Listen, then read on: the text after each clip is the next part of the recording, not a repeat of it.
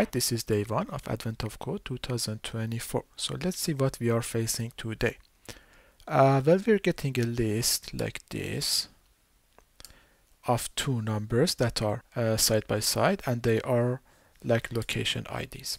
Now, the thing that we need to do in the first part is to get the smallest number in the left list and then match it with the smallest number in the right. Then get the difference or the distance between the two. So if this is 1, this is 3, the distance will be 2.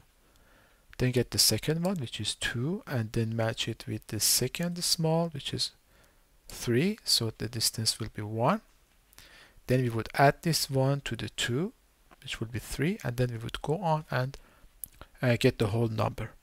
And the important part is that the distance is like an abstract value. So if this was, for example, 30 and this was like 9, and then we want to match these two, the last number of this one with the last number of this one, then the distance would be plus 21.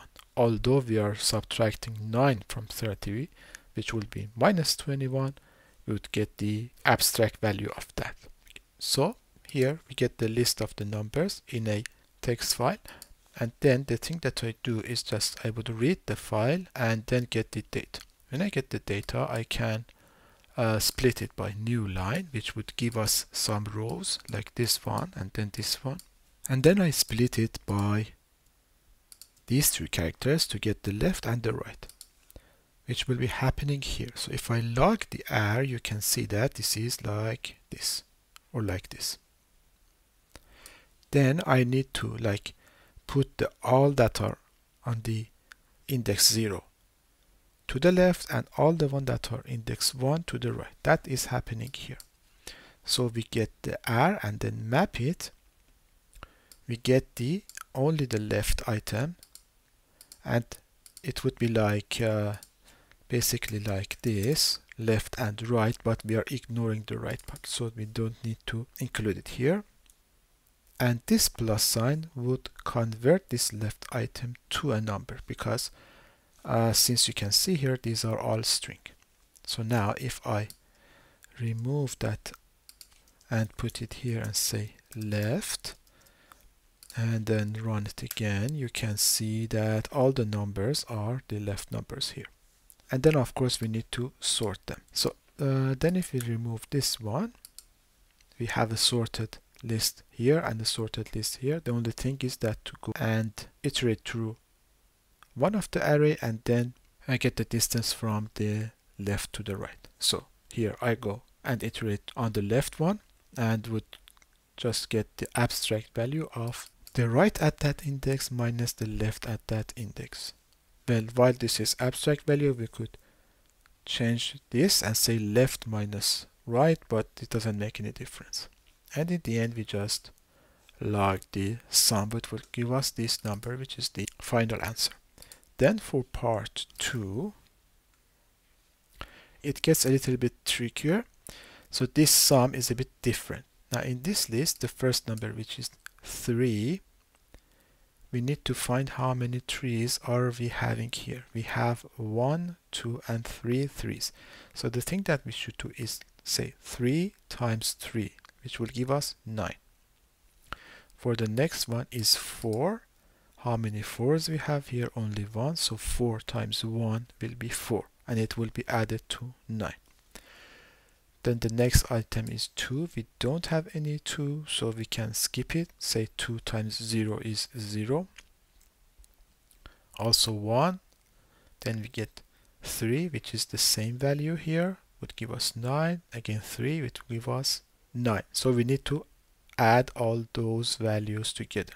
So to resolve this, we can say, okay, get 3 and then find out how many 3s are here. And then do it for 4. So for each of these numbers, we need to do a for loop here, which is not very fast, so to say. The next thing that we could do is that while we have sorted this, we can get the last index and then the first index, and then subtract these two to find how many items are there. So if we go here and say like this is 2 and then 3 and 3 and 3 and then 4 and then 5, 6 and so on, this is the right one, and if the left one is also like let's say 3 and some other numbers, then when we get to 3 we only need to get this first index and the last index, and then this shows that we have like 3 items with number 3. Then again, if we have 4 here, we need to get the first index and the last index. And then if we have like 12 here, well, the 12 is not in this list, so the first and the last index are both -1. So let's see the code. Here I would iterate through the left, and here I get the number so that I don't reference the left every time. And I get the left index, which means that go to the right array and then find the index of the number, the beginning of the sequence of that number. So the left index will be this in this example, if we are looking at 3. And if we found the left index, which means that we have at least one occurrence of this value down here, then we would continue. If we didn't find any, which means that the value is, for example, 12 and it is not found here, so we don't need to do anything. Now if we found the left one, we need to go and find the right one. So we need to say, okay, get the right index, then subtract from the left and then add 1 to it. It would give you the number of the repetition of that number in the second list here.